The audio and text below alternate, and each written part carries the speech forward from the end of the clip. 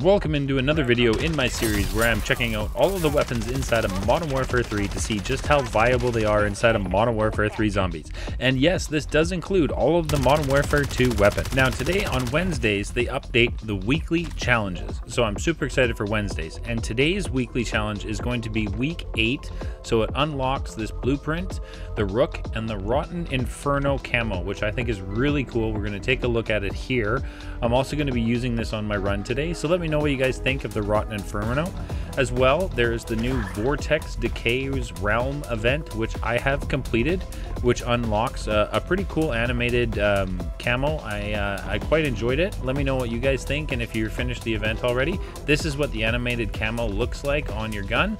I thought it was really cool, and it's on the blueprint that you get for unlocking the camo. So we're going to be checking out the HMR9 in today's video. So if you guys are new around here and you like checking out to see how weapons work inside of Modern Warfare 3 Zombies, make sure you subscribe, turn on the bell notification so you don't miss out any future uploads from myself on Modern Warfare 3 Zombies. As well, down below in the description you will find the links for my streams, and I would love to have you guys tune into the stream. We play a lot of custom zombies over there, so if that sounds like something you'd like to check out, hop into the streams and we'll hope to see you guys there. Without further ado, let's get to the week 8 challenge blueprint HMR9 video.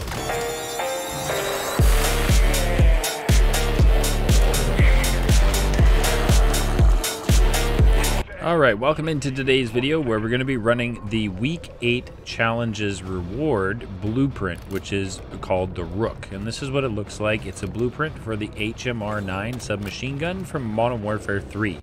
So as we do when we spawn in and we're testing out weapons in this series, we'd use just our perks and no upgrades to the weapon for our first bounty. I do have a couple extra goodies I brought in. I got my aether blade, I have mags of holding. So I got those, and I wanted to check out and see how this blueprint is. Like, it's a really cool looking blueprint. I really enjoyed the camo, which I think was really awesome. So I was interested to see how this HMR9 blueprint does. Like, I didn't make any changes to the blueprint at all. Just equipped the blueprint and took it into match to test it out. And knowing the HMR9 was already a pretty strong SMG, I was curious to see how this was with the build that you get awarded with for completing all week 8-week challenges in your weekly challenges, which I'd done. So with the no attachments on here, and here we are with our tier 1 bounty. It did pretty good work. I was impressed. Like, I could see the critical hit damage was definitely up there, so that was nice to see. Then we go and equip on the legendary tool and shatter blast to see how it does with our second bounty inside of tier 1. So we picked up that. We got ourselves a mimic, and man, he threw me right off of the building into the water. I guess he wanted me to go swimming. So we finished him up here. The legendary tool on this HMR9 blueprint in tier 1 just evaporated the bounty. I was thoroughly impressed with that. I was like, okay, maybe this is viable. I wasn't pleased with the recoil on the build. I felt like it was kind of jumpy. So I was eager to test out keeping the camo on my gun this time for Pack-a-Punch. So we went and meleeed it and kept the camo on here for this run because I wanted to showcase it because it just came out today and it was pretty cool. So we picked up our second bounty inside of tier 1. We're now Pack-a-Punched with legendary and shatter blast on the weapon, and as expected, we just like insta-deleted pretty much that mimic bounty inside of tier 1. So we went and checked our loot to see what we got. We got a pack crystal out of the deal, which was pretty good. So the next thing to do is to head off into tier 2 and really kind of test and see how this blueprint performs inside the higher tiers. So we are pack 1, we're legendary, we got shatter blast, we picked up a second bounty inside of tier 2, and it was a disciple. Now there was also a player that pleaded nearby, so I went to go get him up, but lo and behold, his team, I guess, got there before I had a chance. So I tried to help out, but I certainly was unable to. But I felt good about being able to go over there and, you know, at least help out if he needed it. So then we got our tier 2 disciple bounty, and I was curious how this blueprint would perform against the disciple. Don't ask about my aim there. I don't even know what was going on. We'll just move past that. But I could see the critical hits were doing really well for sure. I had a tough time trying to use those sights and see where to shoot the disciple, like the hand, to stop him from draining my health and regaining his. So that was a bit of an issue I did find, but overall the strength of the weapon is definitely there. Like, the HMR9 SMG is a strong weapon. Regardless of build, I feel like it's going to be just fine for you guys. You'll see the build later in the video, so stick around for that. This is the blueprint build. Like I said, I haven't done any changes to it. This is just what you get for the reward for completing the 8 weeks challenges. We got an epic tool out of the deal of that bounty, which wasn't too bad. Now I needed to go over and double pack-a-punch this HMR9 and see what we could do against a bounty inside tier 2.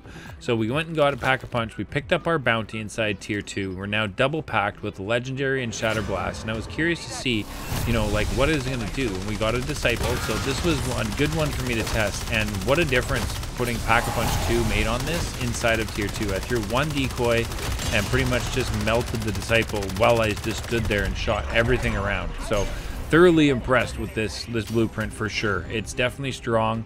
I do feel like if you were going to add some attachments to it or change some things up with this, that you might want to work on the recoil stability and add some attachments to help with that. That's one thing I noticed with the blueprint.